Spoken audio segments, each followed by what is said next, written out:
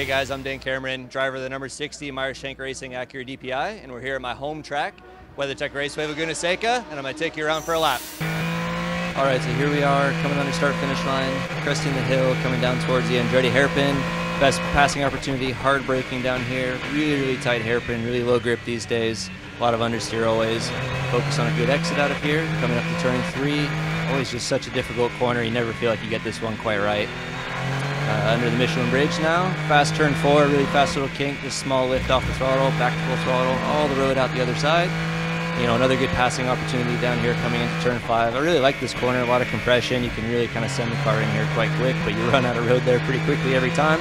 Turn 6, another great corner here, blind entry, fast, big commitment. You know, back to throttle as early as you can to get the big run here up in the hill. So now we're into the famous corkscrew, obviously very iconic here. Really tough to get slowed down there on the blind entry, and then down the roller coaster as you come down through there. Really great, unique feature. Turn 10 here, another really fast, high-speed corner. Really good fun in prototype. Turn 10 now here, another big compression, so very different from the top to bottom part of the lap.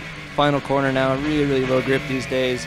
Obviously hugely important to get that big exit here. Everyone's running over all this paint now, trying to hoping and searching for some grip, and that's a lap around WeatherTech Raceway Laguna Seca.